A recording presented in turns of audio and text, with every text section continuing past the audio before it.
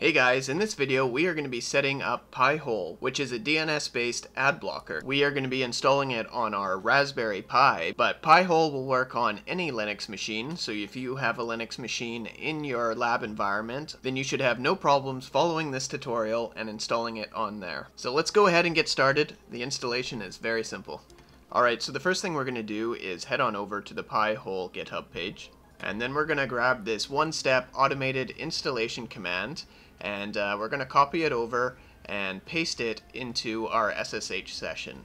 But before we directly paste it into our terminal, I'm going to switch my user to root by running the command sudo-s. And this switches my user to the root user, which is required for the PIHole installation. Alright, so now that my user is switched, I'm going to paste in the installation command, and now we can see that it is running through the PIHole installation. Alright, so the installation should complete pretty quickly, and if you run into any issues, just make sure to check your privilege, and just make sure you're running as root. Once the installation is complete, you will be presented with a screen that looks similar to this one. Go ahead and hit OK here, then you'll be presented with which interface you want to use. I'm going to select my Ethernet interface. Up next we have our upstream DNS provider. I'm going to use OpenDNS, but using Google DNS is just as good. And after that, I'm just going to accept the defaults for all of these. Just make sure you have a static IP address set, since this is going to be a DNS server and you're going to have other clients pointing to it. You don't want to be using DHCP. You want to make sure you have a static IP address set. Alright, so once you've configured all your settings, it's going to finish the installation. And it should just take a minute or so. I'm going to go ahead and speed this up. Alright, so the next thing we're going to see here is PIHole telling us that we need to set our DNS clients to point to our PIHole server if we want to take advantage of it on our network. So this is very simple to do. You can go into your computer and just change the DNS server, go into your phones and change the DNS server, or you can go onto your router or DHCP server device and just change the DNS server that it hands out to your clients. Alright, and so with that, the PIHole installation is complete and we are ready to start using it. So one thing to point out at the end of this installation, it does give us the web interface that we use to access PIHole. You can access it via DNS or by the IP address. I'm going to connect now with Chrome using the IP address. So you can see that I connect up using the IP address and then /admin, and then it brings us to the administrative user console.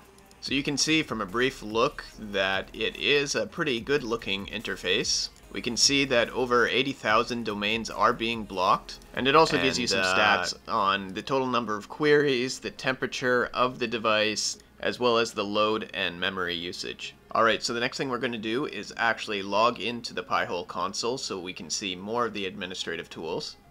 And I'm just going to enter some gibberish for the password here so I can show you the error that we're going to get.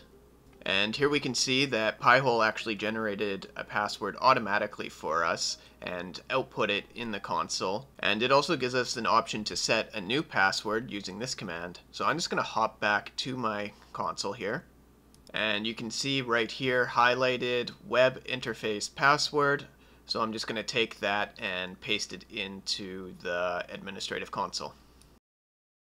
Alright, so I'm all logged in now, and you can see that I have a huge list of different options available to me now, but most of them aren't worth going over until we actually point a client to our PIHole and start using it. So let's do that next.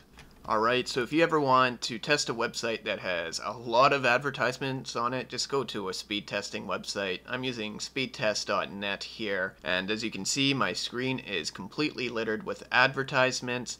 And if you're not seeing advertisements, make sure to turn off your ad blocker. It's very important to set a baseline before you start actually testing your PIHole so you know that advertisements are being blocked by it. So now that we've confirmed that advertisements are obviously not being blocked yet, let's point our client to the PIHole and test this website again. Alright, so I'm just going to go into my Ethernet adapter, go to Properties, and then I'm going to go to TCP IP, go into the properties, and then use a custom DNS server, and I'm going to put in the IP address of my PIHole server, And that's all you need to do on the client side. So let's hop back into our browser and check to see if those advertisements are gone. Okay, so we're back in Chrome here. Let's go ahead and refresh. And it's looking pretty good. I think this is just a caching issue, but let's go ahead and check the PIHole Admin site and see if we're getting queries. And we can see that the PIHole Admin is seeing the queries and it is blocking traffic. So let's go ahead and just clear the cache in our browser. I'm going to start a new incognito browser and go back to the site. And it looks like I'm still getting a caching issue here where the advertisements are half loading. So let's go ahead and open up a Firefox browser to get rid of this issue. I knew I installed Firefox for a reason. And now that Firefox is open, I'm just going to go ahead and go to that speed test website. And it looks like it loaded and I don't see any advertisements, so we can see that clearly it is working. Alright, so now that we successfully tested PIHole and made sure that it is blocking traffic for us, let's log back into the admin interface. And here we can see that we've had 93 total queries. It's detecting 2 clients and it's detected that it's blocked about 4.3% of the traffic. If we go to our query log, we can see the domains that it is blocking, and it's blocking it based on the gravity list. And it gives a list of connections that it is okay in forwarding. If you notice that things are being blocked that shouldn't be, you have the option to whitelist. If you notice things that are going through that should not be, you can go to the blacklist. So if you notice that an advertisement loads, you can go into this console, have a look for the domain name that looks sort of suspicious, and then just blacklist it. You can see your complete whitelist here. I haven't whitelisted anything or blacklisted anything, but as I go on and use this, I'm sure I will, because some of those advertisers are pretty sneaky and they do get by. Some other additional settings that you might want to look at in the PIHole is under settings here, and it tells you all about your system, so you can see that it's only using like 5 megs of memory. It gives you the cache size, how much CPU and memory it's using, and then if you hop on over to DNS, you can see your upstream DNS servers, but here's a setting that a lot of you would be interested in, and it's the interfaces that you listen on. So right now it's just listening on the Ethernet interface, but I'm eventually going to move this Raspberry Pi to my Wi-Fi network, so I want to listen on all interfaces. That way it's going to respond to DNS queries when it gets moved over to just Wi-Fi. So that's good. I will save that. You can see that there's an API, so you can gather information from your Raspberry Pi, pull a bunch of data if you need to. If you head on over to network, you can see all your clients and the amount of traffic they're generating. So it actually does give you a lot of information on what's happening on your network, which is very important. And then one last thing that you can do on your PIHole that's worth mentioning is there's this big disable button.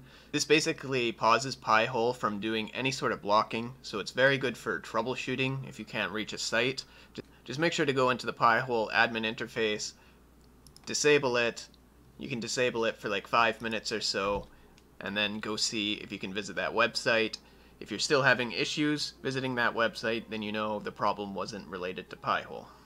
Anyways, that's all I have to show you guys for this video. I hope this video was helpful, and let me know in the comments below if you plan on using PIHole on your network. If you want to see more tutorials in regards to Linux, DevOps, or Raspberry Pis, then please subscribe to my channel and let me know what video you're interested in seeing next. If you want to join our community of other DevOps engineers and those learning DevOps, then please join our Discord. The link is in the description below. Thanks everyone, and good luck with your PIHole setup.